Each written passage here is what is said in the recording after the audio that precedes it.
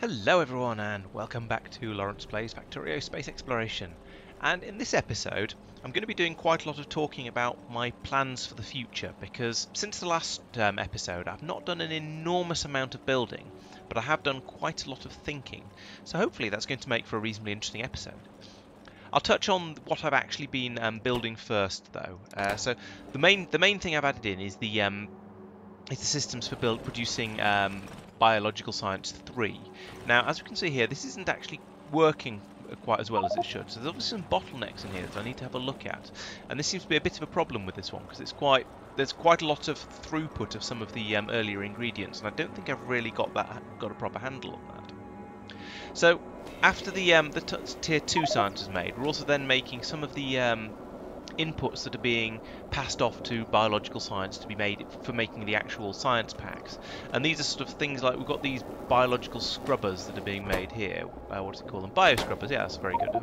Apparently it's almost exactly what they're called. And then this vitalic reagent here that's being shipped off to be made into both into things internally for making the catalogues, and also as an ingredient for the actual science packs themselves. So we need a lot of that, and there isn't any being made at the moment, which is a potential problem. Certainly seems to be a sort of a vitamin related shortage around here, so we're going to need to look at that.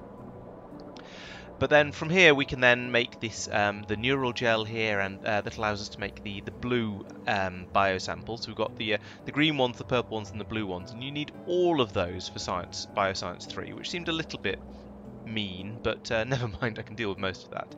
We also need to start making ion stream here as well, so I've just dropped in a particle accelerator, and as you can see we don't need a huge amount of the blue clouds from here. So we've got I've filled it up completely with efficiency modules, because these things are really power hungry. To be honest, that's probably more efficiency modules than it actually needs. Each one of these is knocking 100% off the energy consumption. Okay, so we don't need that at all. Let's just take some of these out. That's completely pointless. We'll save them for something else. As you can see, it's still at minus 80%, which is as low as these things can ever go. It's a shame it's not running at minus 300% power. Actually, that'd be quite nice, because then it would feed power back out into the grid, and that'd be really useful. So from that, we're then making all the different types of data cards. So from the top here, we've got the bioelectric data. That's not a problem. It just takes in these blue biosamples, zaps them thoroughly with the ion stream, and then passes out the data. However, that's stopped because we don't have any of these biosamples coming through. So what are we missing up here?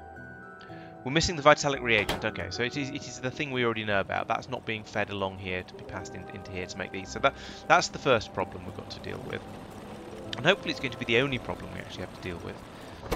Although no, we've got the same thing here with the significant biomass here that's being made into the cryogenic state. So we're freezing that with the thermofluid. So this one was a little bit more complicated than some of the others, because you've got 3 fluids to deal with, and it's not too much of a problem. It just means you're feeding in at the bottom here, feeding out at the top, and then feeding out at the top again. So there's a little bit of spaghetti with the pipes going on here, but that was manageable.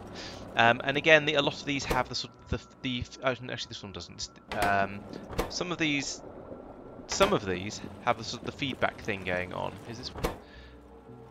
This one is taking in some uranium-235 and feeding it back out again, and then that gets passed around. It should loop round. So this does seem to be working. As soon as we require any of this radiation data, it'll pull through from there, and then the uranium will get fed back round and fed back into these machines. So I think that's probably going to be absolutely fine. All of them seem to be mostly working, except the ones that require the blue biosamples. So let's have a look.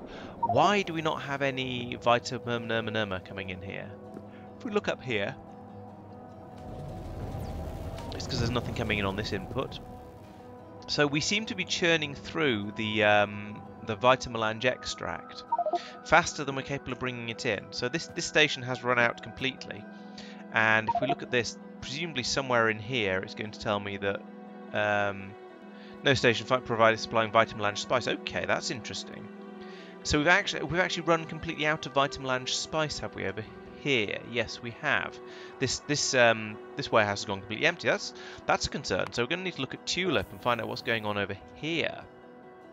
So somewhere over here, there should be a facility producing massive quantities of vitamelange spice, and there is. and it's feeding it to this rocket. This rocket is full. Oh, but there's not enough fuel coming in. Ah. Because over here we've got this system that's pulling in, it's producing the solid fuel, but then the solid fuel isn't getting turned into rocket fuel quickly enough because there's not enough light oil. So, right, there is space for another refinery in here, so perhaps that's the problem. There's a decent amount of crude oil in these pipes. There's basically no light oil and no heavy oil, and so there's a shortage of fuel being refined here. So there are a couple of possibilities. I can either fly over here, stick in some more of these fuel refineries, and that should then sort that problem out. Because the oil's coming in, yeah, there's tanks and tanks of oil here, and this is presumably able to bring it in whenever it's needed. It's just not being processed quickly enough. So half a dozen more of these fuel refineries would probably sort the problem out. Alternatively, we could go, well, yeah, we could do that, or we could replace this with a spaceship down here in the same way I did on Kothar and I was talking about in the previous episode. So if we have another spaceship coming over here, that'll refuel from the supply that's coming from Asalia, and then that'll stop being an issue completely. We won't need any rockets to be leaving here, so we can actually then... The only problem with that is it will then build up a lot of rocket parts on this planet, and maybe we should ship those out as well. And get them sorted in space. So that might be, yeah, I should probably think of a way to do that. But having this running, needing the rocket fuel on the planet here is just causing a massive bottleneck. And if I can just bring in a spaceship and ship everything out with that, that'll make things much, much easier. So I think the way to fix this, in fact, the way to fix this even better is probably, I was going to say, is probably to have the spaceship land here and just dump all of the, because I think this is the only area that uses vitamelange, with the exception of up here, but this is all processed vitamelange in various ways. So,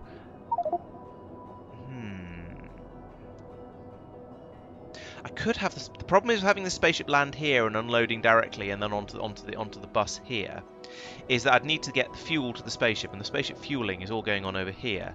So I don't really want to, that's going to be a pain. Perhaps what I should have done in hindsight is had the refueling station in orbit over Asalia and done all the fueling there. But I think at this point it's probably easier just to go with another one of these sort of stations. So if we make a copy of this, put it in here, like that, we're going to need some more. We're going to need to do that with picking up all of the scaffolding under it as well, otherwise none of this is going to work. So give me the tiles, we'll put that in there. Now let's put all of that. So we're going to need, now I need to fly over there and put in the some roboports to actually get all of that built up. Let's just do it from the supplies in stock up here. So if I add in a bit more scaffolding here, then I can put in another roboport there. It needs power, of course, because of course it does. There we go. Now here come the bots to put down all of that scaffolding I've just ordered. So this is one of those things. It's a two-part, a two-step process in order to get the get this built up. You need first you need the bots to come in and put down all the flooring for everything, and then you can put down the blueprint again, and they'll come over and actually put down the actual buildings you want themselves. And then once this is all put down, we can then hopefully I've got all of the supplies I need for another spaceship to be placed down there, and then I can just go in and reprogram it to go to whatchamacallit, to go to Tulip instead of faffing around with instead of going to Kothar. That should be pretty trivial. Also going to need to relabel these with this one at least with a higher number, so that the spaceships don't dock in the wrong place. But all of this is quite doable. There's quite a few bits and pieces that are missing for this build. I guess once it gets built, we'll see what's actually missing and why. Maybe some of the things aren't being put into into the red chests like they should be. Let's fly over and have a look. Right, so with a bit of faffing around here, I've now got this set up so this machine will use up nearly all of the ones in this chest first, and then we'll unload them into this chest. So we should get a decent number of these ion engines being built, but we shouldn't make too many more of these rocket engines until we've got through all of these. So that's hopefully sensible. Okay, what else are we missing for this? We're missing a load of combinators. So I think these are things I've been always making these by hand, which is a little bit silly, but it's a habit. But I haven't automated that one yet. Now we seem to have run out of solar panels again, which is a bit weird because I keep bringing. The problem is the mirrors for these are being made separately on a sort of sub factory in obviously large quantities up there, but they're not. So they're being trained off to where they're needed for science, but not really being brought to where they're actually needed, where they're needed for construction. So every so often I'll come over here, I'll grab a load of these mirrors and bring them back over here to be made into solar panels. And it's a bit of a nonsense. I should probably find a way of automating this, but they're a bit too far apart, and actually it does happen enough that this is starting to be a bit of a thing. So maybe I should be doing that. No, wrong way. Okay, so that's the solar panel sorted out. The door and the computer, potentially an issue. Why are we not? Yeah, we're making. In theory, we're making doors down here, but we haven't got enough of the air because they're all going into here to be made into walls. Great. This isn't a very well organised system down here, I have to admit. There's a lot of stuff has to be done manually, and it's a bit silly doing it like that. But for the amount of spaceship, but given that making spaceships is something I don't do enormous amounts of anyway, it hasn't mattered too much just yet. So what are you short of? Oh, and then you get things like this that need a comprehensive astronomic catalogue to get to make that. So I'll definitely need to go off and get that separately. It still feels a bit weird that there's quite a lot of things that you make that require you to bring along research pack stuff. I feel like research components shouldn't be components for actual construction of buildings and things. It just doesn't feel quite right based on how I suppose, but I say that based on how vanilla Factorio works, and this isn't vanilla Factorio, so it's kind of perfectly reasonable. Oh no, it has built them. It just hasn't put them in a chest because I haven't put a chest down for it to put them into. How are we getting on? Okay, still a warehouse, so I'll need to have a think about how I'm building warehouses, and maybe I need to put one of those together by hand. I'm not sure. But if I come over here, put my robots on. Boom. Oops! Don't go anywhere. Or at least, yeah, good. It's not going anywhere, which is a relief because that shouldn't be connected to there. Yeah, if I disconnect that one, that'll stop it going anywhere for now.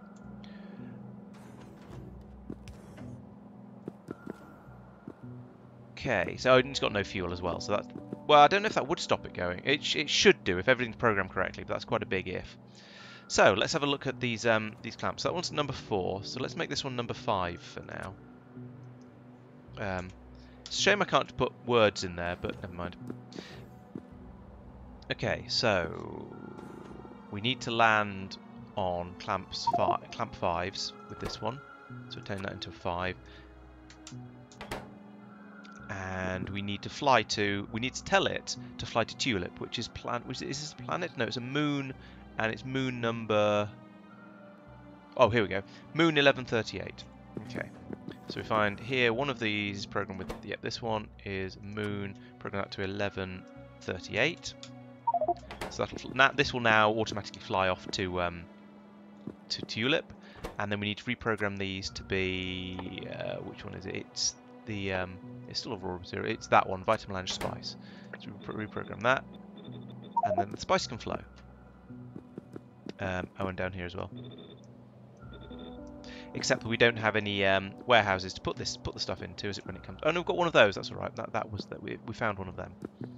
So in theory, that should be everything I need to do for this spaceship, apart from apart from the basic plumbing down here. Ooh. Where I need another copy of... Oh, I need to put down a bit more of this first. Just like that. That should be enough. And I can take a copy of that and put it in there, and then link these together. Like, this isn't going to fit, is it? Nope. That's probably an... They're quite close to fitting, but they're not quite. So I'm going to need to make some 9s. There we go. So now we'll fill up the tanks here, and once that's full, the spaceship will be ready to go, but it won't actually go. Why isn't this one flowing? Oh, there's a missing piece of underground pipe there because there wasn't some scaffolding. There we go. Now we can fill all of these tanks up, and then the ship will be all loaded up and ready. Of course, when it comes back, there won't be anywhere to put all of the stuff it's picking up. Let's find it. Let's find one that's not being used. A stone should be being used. Ah, this one here, the iridium. That's definitely not required anymore. So we can put that in there. Because I'm now bringing in the iridium in up here. So that's that sorted. I'm a bit worried by this empty stone container over here. We are actually completely out of stone. And that seems like an odd thing to run out of, because I'm sure that's being produced as a byproduct all over the place. And it's supposed to be being shipped up from Norvis if necessary as well. So let's have a look down here at the spaceport. One of these is going to be stone, I imagine.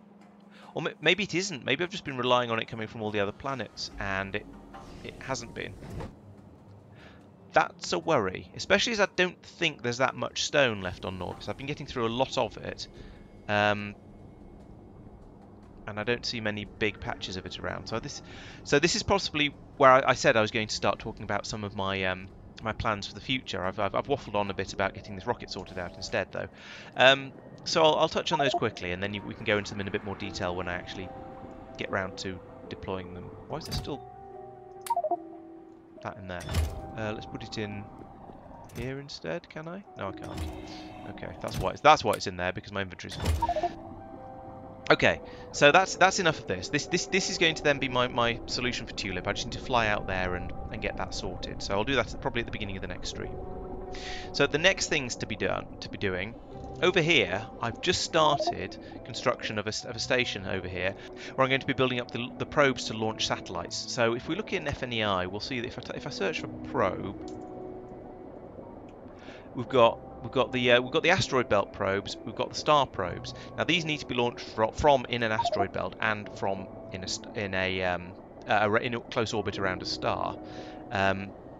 So I'm going to go off and need to build another couple of extra bases for these, and that will allow me to get the asteroid probe belt data and the star probe data by launching the space probe rockets from a space probe rocket silo from those particular areas.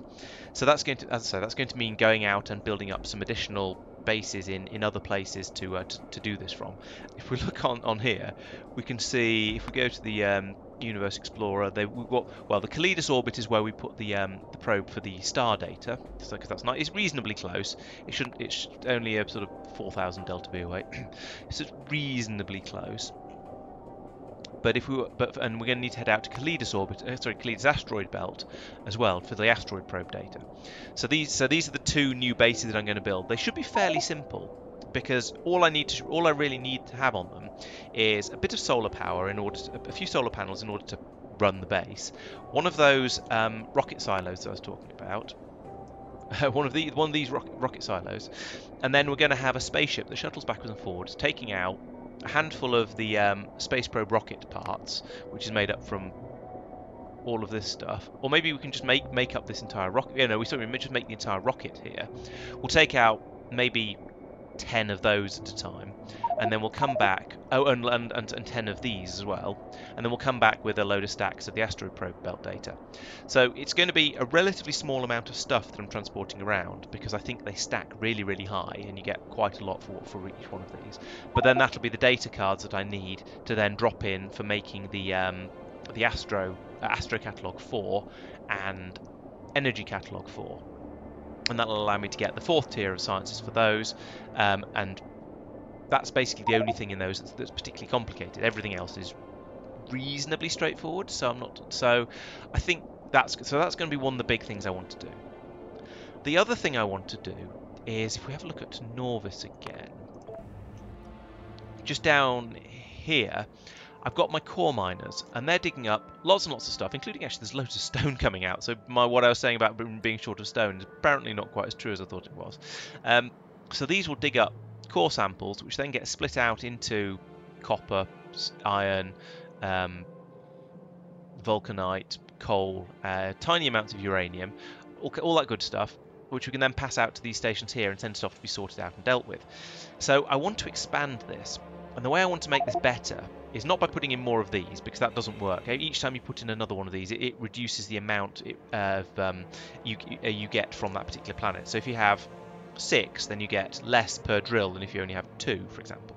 So what I plan to do is have these core mining drills out on all of the external planets, all the planets where I'm digging up stuff, and then if you're digging up the more interesting core samples, like for example a holmanite core sample, you pull those up, and then when you first crush those, you get the normal core fragments, you get holmanite, and you get stone. So what I want to do is ship off the core fragments and the stone off to another planet somewhere, like back down to Norvis, where we'll turn those, where we'll then feed them into this sort of system, where we can crush those to get all of these useful things out. The holmanite that's created from this will then be just fed into the existing infrastructure on that planet to be made into holmium, and in the case of holmium, into blue circuits as well. So all of that will then just carry on as normal. It'll just be another place it's fed in from that planet. But we'll get these core fragments, and from them we'll get all of this useful stuff here.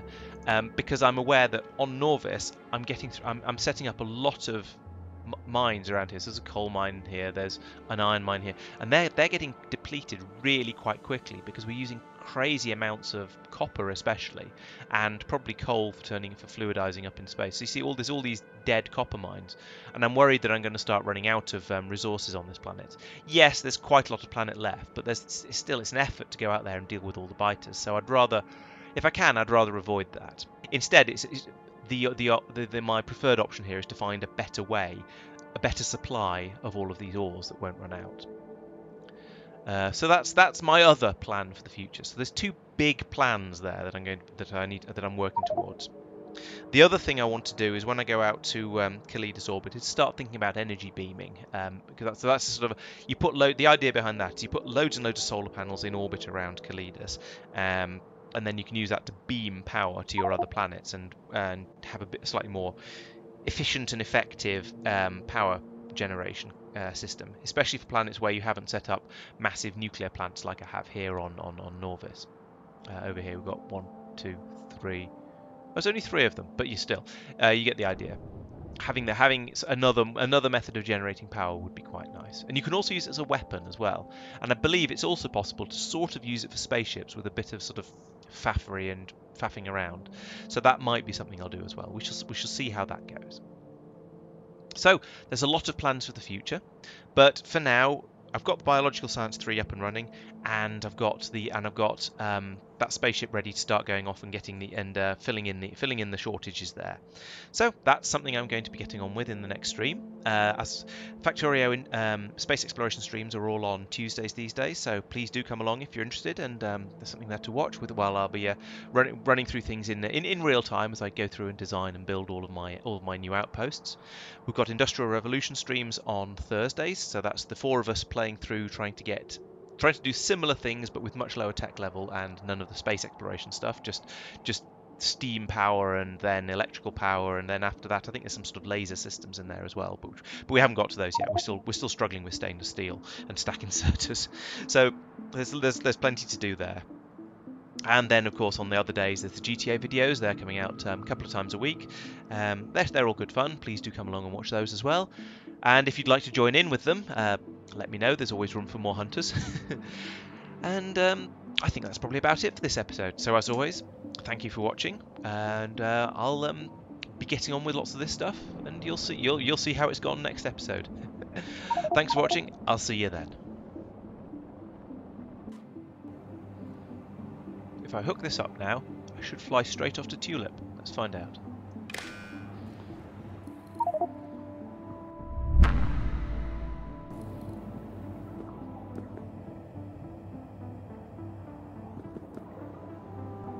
Ah, yes. The first time you use a new spaceship, I believe you have to hit engage manually. So we'll do that.